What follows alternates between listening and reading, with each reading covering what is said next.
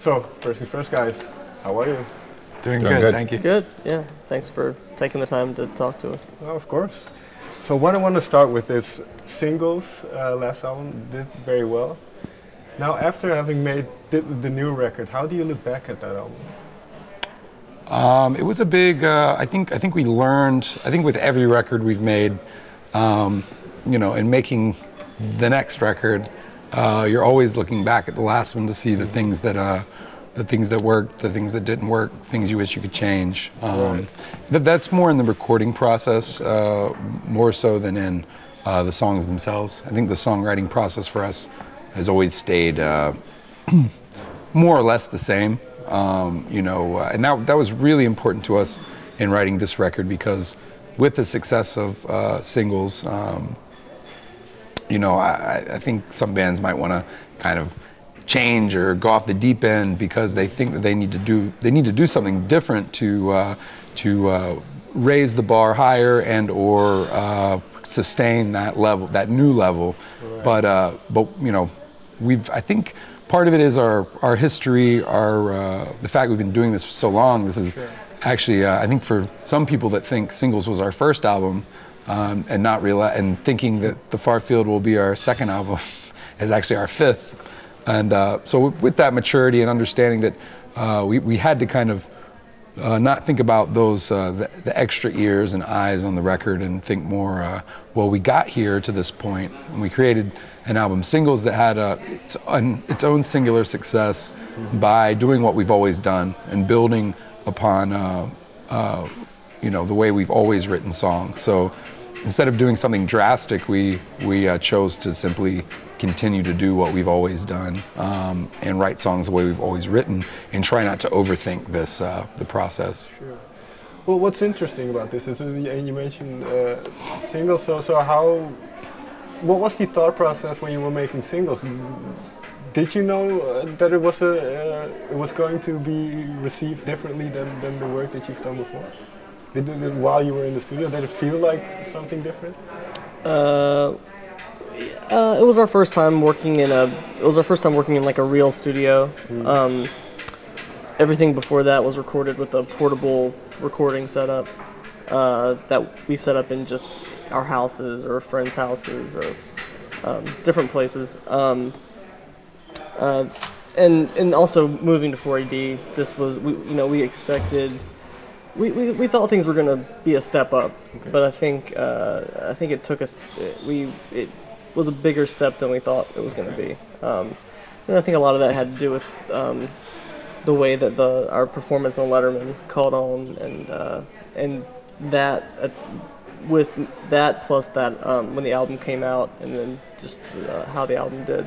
I don't know. I think we're still like reflecting on that album and that how things shifted after that record. But definitely, like, looking back, Singles was created once again as a reaction to the previous album. Sure. We felt that On the Water, our third album, was kind of completely overlooked, or nobody even knew that it came out, which kind of hurt our feelings.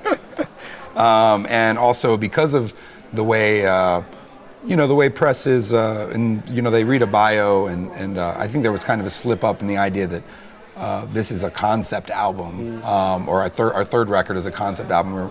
It was not a concept album. It was just an album, and because of that, I think people they read into it too much, and then they felt it was a concept incomplete. Right. We're like, no, it's just a record.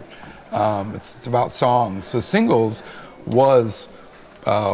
The songs were written, and the record, its composition, track listing wise, was approached to just be songs. Right. It was like, it's called Singles because we wanted people to not think this is some grand story, but they're songs. Mm-hmm. And we had talked about calling it short stories or vignettes. Like these different ideas, but.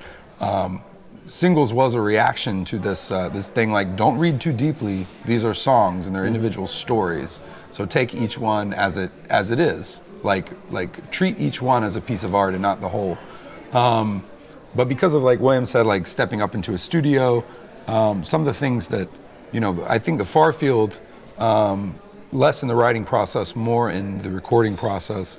The reaction in the far field was to kind of find some of the warmth of the earlier albums when we were exploring more sonically, because we were still figuring out what we were doing, and bringing that into the really polished studio sound, bringing some of that warmth back that we felt that singles lacked. I mean, if there's any one great fault I have with our last record, it's just the kind of lack of weird sounds. It was like, or just it was too polished.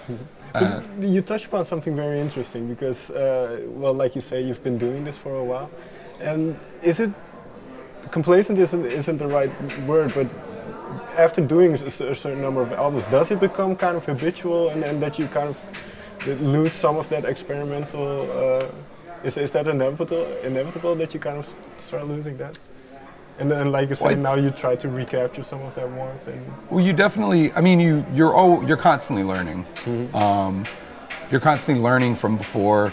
Our second record is a much bigger step from our first record. Our third is a step from the second. Right. The fourth is a step. So you're hoping to constantly learn. I think you do form habits in your the way you write or approach things, the sounds that you choose to use. So it's good to explore in those senses. But I think the big thing about those early albums to me is just that they, we didn't quite know what we were doing. So you have these moments. There's I don't know. It's just a bit of magic. Like sometimes you make a mistake that becomes the most important part of the song. Right. The way your voice cracks, or a bit of feedback that just happens. Like these become important parts of things, and those are things you don't think about as much when you're making it in your living room, as you do when you're like in a studio. So I think the what word would I use? The standards change by which you think you should create, but sometimes because of that, you're like I said, you should create. You're putting a standard on what your art is by judging it against other people's art. Right. So maybe we said, well, we need to clean up. We want Singles to be this studio record that really captures us. And we went for this bigger thing. But though we might have lost some of the magic, we learned so much by going that way. And we couldn't have created the record that we have now, forthcoming, without that journey. Sure. To try to encapsulate all of it, because we hadn't explored that other side yet. But like you say, you kind of try to keep the songwriting process the same. You not change too much. But was there pressure because of the success of Singles? Did you feel any pressure from outside forces? Yeah. Yeah, there was pressure. I mean, we were just knowing that more people were paying attention to what we were doing, knowing that more people would probably hear this album like as soon as it comes out.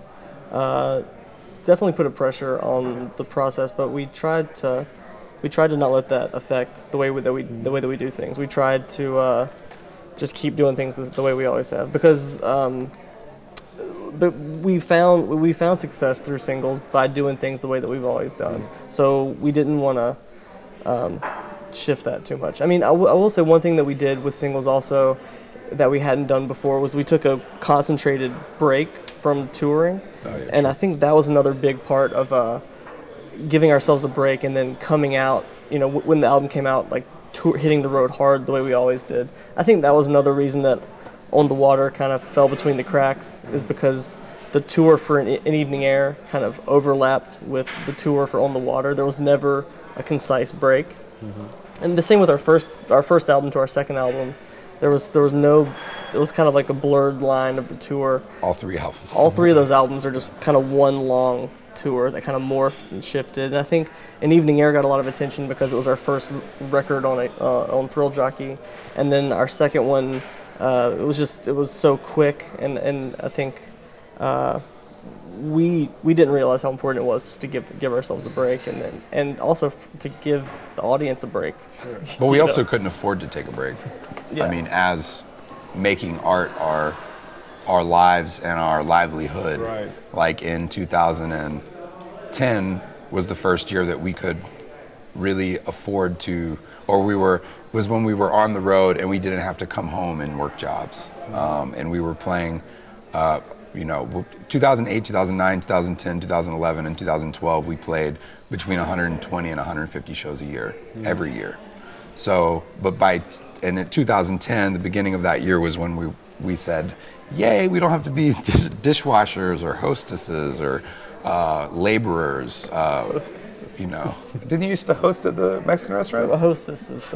hosts is what I meant to say. I've just added too many S's, sorry, William. It's okay.